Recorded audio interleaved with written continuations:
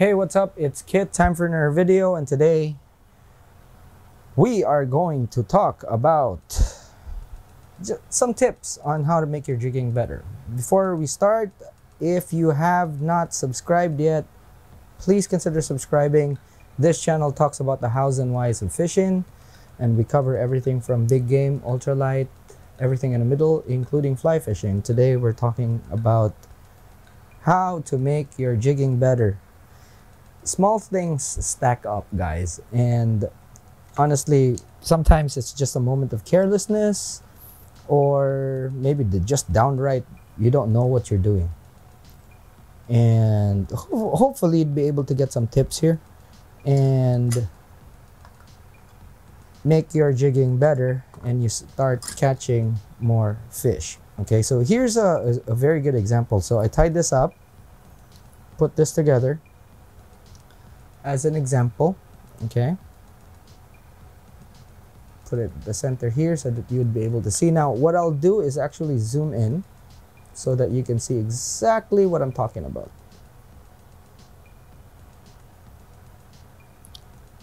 Okay, so as you can see here, we have a knot, and I even went further. What I actually did was to put a loop knot here. Okay, we have a treble at the back, we have our assist hooks. Okay, so if you didn't notice, first and foremost, you shouldn't do this.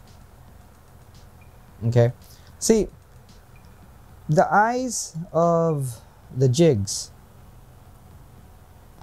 most times have damage, even if you don't feel them.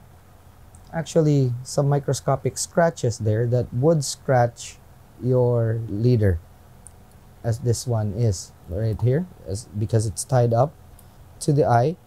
And sometimes there are some microscopic scratches, or even really bad scratches, because we're putting some split rings. You know, the pliers may or may not touch it, but the split rings going in and out of that eye will cause some damage, even when the wire is being bent.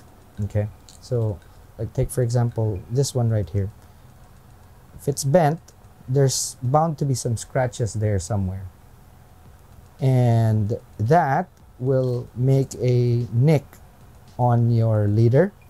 And it won't happen immediately, but it happens when a big fish hits, little weakness there, that gets cut. So bad idea, and that's probably one of the most important things right there. So don't do that. Okay, also, if you have something like this, what's going to happen is that you'll say that, well, you know, that's wrong, you should tie from the solid ring. Great. In this particular case, what happens is that if you tie onto the solid ring, the hooks move up.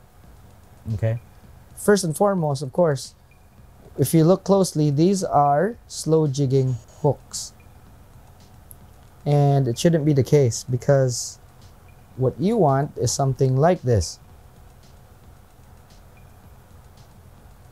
Okay, these are fast jigging hooks. As you can see, they're actually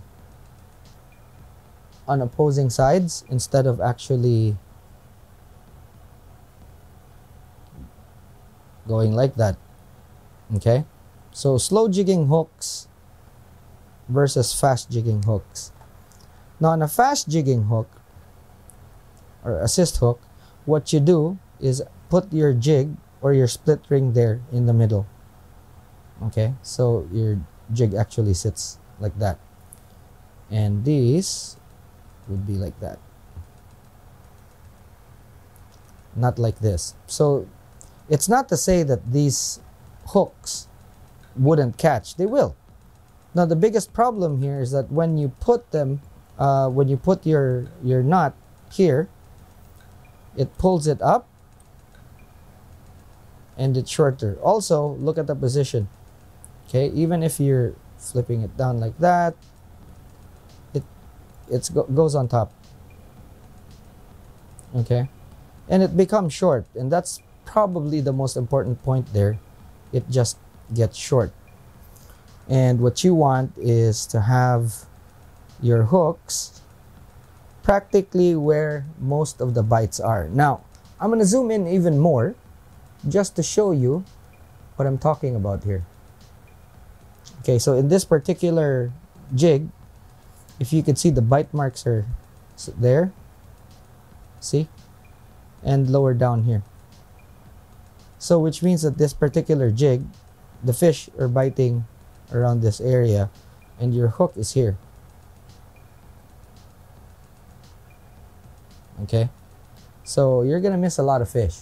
So these are things that you actually should be paying attention to, because, well, this will cost you a lot of fish. And this is a mistake that a lot of people actually make, because when they're fishing, they're thinking that since on YouTube they see a lot of people just putting the shorter hooks, it's always the correct way, which of course is not. Okay, now again, the bite marks are here, your hook is here. Okay, and if you pull it, it becomes shorter. So then you could see that it's just too far. Sometimes you get a hit on the head, you know, but these marks right here, this is from me hitting some solid thing like a rock, okay, while I was casting, because this is a shore jigging jig. Okay, but most of the bite marks are concentrated around here. You'll see like holes. Okay, and if your treble, or sorry, your assist hook is not long enough, you're gonna miss a lot of fish. Okay, so this is one of those things really that a lot of people tend to kind of forget when they're doing their fishing, is that even if they see it on YouTube that people are doing like shorter length assist hooks, what's gonna happen is that they will miss. The thing is, there's no real formula for this, because it's according to what fish are in your locality, and whatever fish it might be could be different from what you're watching on YouTube. And that's where the problem starts. If the fish are biting here and your assist hook is here, of course you're not going to hook them. Now, treble hooks. There's nothing wrong with treble hooks, but what I found is that for longer jigs, putting a treble hook at the back is actually kind of not too productive, and it really does very little. Okay, I would rather actually have a longer assist hook than a treble. And also, a lot of people would have their hooks on top like that. Okay, there is a heavy part and there's a lighter part of a jig. You'll see sometimes that on the bottom it's a bit more thicker, and on top it's a bit more slimmer. And by design, what happens is that the jig would naturally fall on that position. And when you're swimming it with your hooks on top, just doesn't balance right. So if you put it on the belly, because the hooks will naturally go down like that, and when you're jigging, you're moving the jig, the hooks will set better there instead of drooping here and possibly snagging the body. Another thing that you notice here is that the split ring is actually quite big. Okay, and for me, what I found is that the smaller the split ring I could put there, the better. The bigger rings will tend to have your assist hooks move more, and I want to restrict mine so that it's kind of pegged into position, striking position, so that when the fish bites, the hooks are there. And that's the whole point. As far as the split rings are concerned, they're just a connection point. The only thing that I actually worry about is the strength of the split ring. It should match the line that I'm using and the drags that I'm using. And the size I want it to be as small as possible, as small as I can get away with. Okay, so there are different types of jigs, and obviously different shapes. We know that there are sliders. Okay, this is a fluttering jig. It also kind of slides. There are jigs that backslide. Okay, kind of like slow jigs. And for those jigs, I would put 2 assist hooks, one on each end. And it doesn't matter if it's single assist hooks or double assist hooks. Let's say this is a backslider, okay? Or a slider, or a sliding jig, or a slow jig, or long slow jig.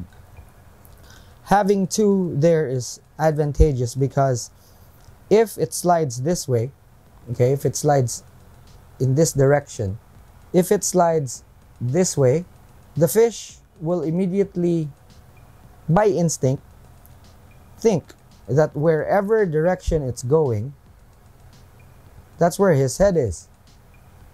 And that's where they grab, around the head. Okay, depending on the species, of course, if mostly barracuda, they will bite in the middle. But whichever direction the jig travels to, the fish conceive as the head. So it means that if it's sliding backwards, the fish would think that it's head, because fish always swim where their head's pointed. Okay, except for probably fish like clown knife fish, and I believe an elephant fish would be able to do that as well, that they could swim backwards. But majority of the fish that you would encounter swim where their head is pointed. So if your jig doesn't have an assist hook at the back and it's sliding backwards, okay, or it's dropping down, chances are you're going to miss that fish. So there are some jigs where it's better to not put something on the bottom. Okay, so take for example, you are fast jigging and the direction is always heading up and you're using a short jig as opposed to a long sliding jig. It's better to actually just have the assist hook on top.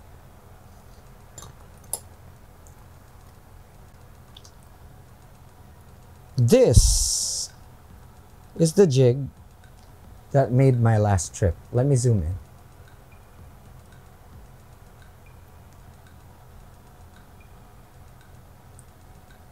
So as you can see, the bite marks are all over this thing. Okay, and my hook is exactly where most of the bite marks are, where the concentration of the bite marks are. And this is actually pretty important that a lot of people don't consider. Now, if I was using something shorter, obviously I would have missed quite a few. But pretty much every time I dropped, I hooked something. And you can see right there, most of the bites are practically where the hook was sitting. Okay, now I rig this, and I rig it always on the bottom of the jig, not on top, like that. Even if it's facing out, always like that. And that, I believe, is one of those factors that actually helped me get a lot more strikes. Now, these are little things that you could do, and these little things actually stack up, and that's very important. Now, one of the things that I also want to point out is that if you're using smaller split rings, you will need different sets of pliers. So I use one tool with a really small nib right there. Okay, and there's a lot from a lot of different brands. And then I have this one, which is practically my all-arounder. It could do the small ones, it could do the bigger ones, and then also I have one that's quite big for bigger ones, and they're all very compact split ring pliers. The most important thing there is that do not use something this big, okay, with a big prying part, okay, with a big notch for small split rings, because aside from the fact that it might not fit in the hole of the split ring, it will damage the split ring. And this is something that you should avoid, especially on micro jigging. Now on the bigger ones, there are like pliers that don't have springs, and those ones that are actually really thick, the nibs, and they're used mostly for GT fishing. And when you're using them on thinner split rings, they actually destroy the split ring. So once the split ring has a gap, you have to chuck it. You have to really change, and this is just really basic housekeeping. Okay, now this is the fast jig configuration I use, whether it be 2 hooks going like that, okay, or a single hook like that. For my slow, I'll give you a very good example. Okay, so we're not talking about brands. This is what I have, so I'm using it as an example. Okay, now when you're rigging slow jigs, always remember that for slow jigs there is a heavy side and then there's a flat side. The heavy side is designed to actually keep the jig in that position. The flat side or semi-flat side is always going to be the side pointing up, and that's also where you put your hooks. Some people actually put it like that. It doesn't mean to say it's wrong, because it still catches fish. Okay, it's just that the body of the jig might actually prohibit you or make you miss a lot of strikes. Now if it's here, there's nothing to snag, and the fish would always, well, they get hooked more. And when it swims, if it's on the bottom, it'll flail around, and there's a tendency for your hooks to actually snag. It will flail around like that, and there's a tendency for your hooks to snag, whereas if it's on top like that, they would just go up. Another thing I'd like to point out is, again, the smaller split ring, and then instead of tying to the solid ring right there, I installed another split ring, or sorry, solid ring into the split ring. Okay, and you can see that as far as the hooks are concerned, they're pretty much in the middle, almost, you know, just a tad there. Okay, so since this is a short stubby jig, most of the time the bite marks are always going to be around the middle.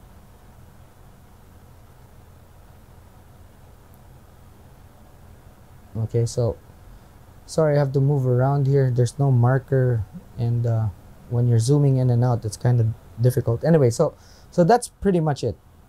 All right, now the last thing I want to talk about is actually the knot, and I'll show you a very easy chain knot. A lot of people struggle with making a chain knot, and I don't blame them. It's actually not easy for most people. It's actually, there is a way to tie it really easy. Okay, and I'm gonna zoom out a bit. Okay, we'll focus here. Okay, there we go. Okay, so most people, there's different ways to tie the chain knot. You know, some people actually go 3 times. Some people go 2. Okay, some people just from that loop, they tighten up, and then they start their chain knot. Okay, just like that. Now, what I'm gonna show you, actually quite easy. You double up. Okay. pass through like that, just like that, and then from there do your half hitches. Now this is tight, it should be. Then you start your half hitch. Okay,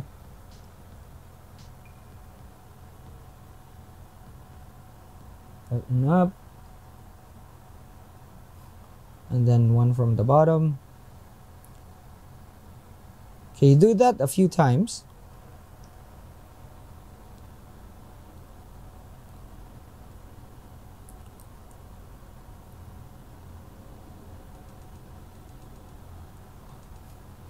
Okay, and at the very end what you do is just, if you do probably about, I don't know, 10 centimeters or so, sorry, millimeters, okay, length, and they'll give you a really good spring effect on this thing. Okay, now on the very last one, all you have to do is just loop it around 3-4 times.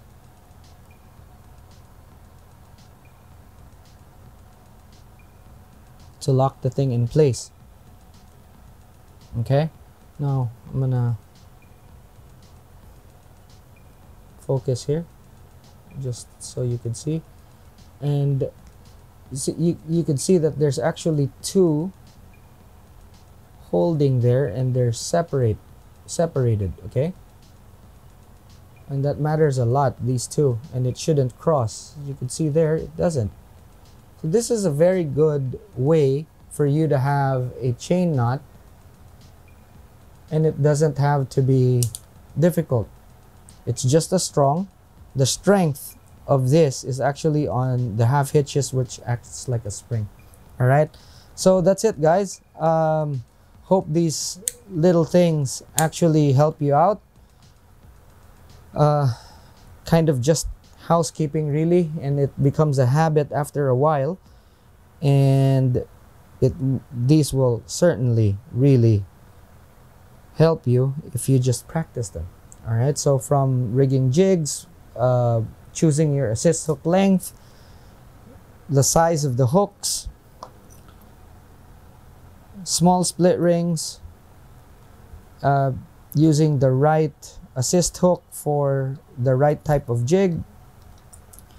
Very, very simple formula, and it will really help you out. All right, so yep, if you haven't yet, please like, and if you like what you see, please look around the channel. There's more of these types of videos, and consider subscribing if you haven't yet. That's it for now. Thanks so much for watching, and guess what? I'll see you in the next one.